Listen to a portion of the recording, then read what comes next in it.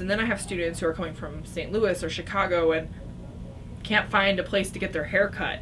And I just see those challenges, and I think that this community that we have built here is not necessarily perfect for every student that we have coming to Eastern's campus. And so I think we're often having to redirect students to other resources outside of our community because the people that live in Charleston year-round don't necessarily reflect the population that we have attending Eastern.